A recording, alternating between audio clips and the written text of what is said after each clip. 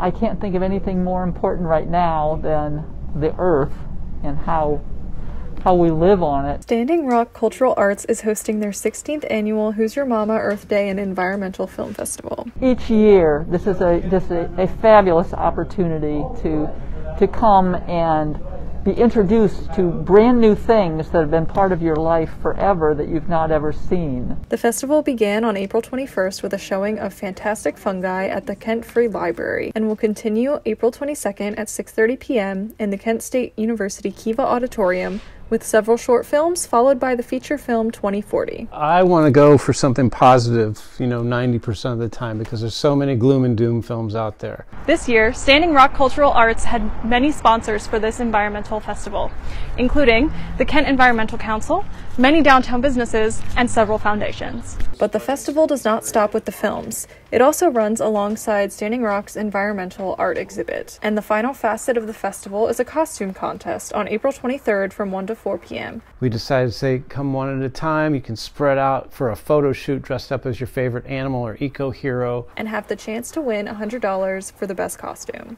All of these aspects of the festival stress the organization's values, especially that of environmental awareness. If people get informed and are not being given, what's the term for false information? There's a term for that. That will empower them. It certainly has me.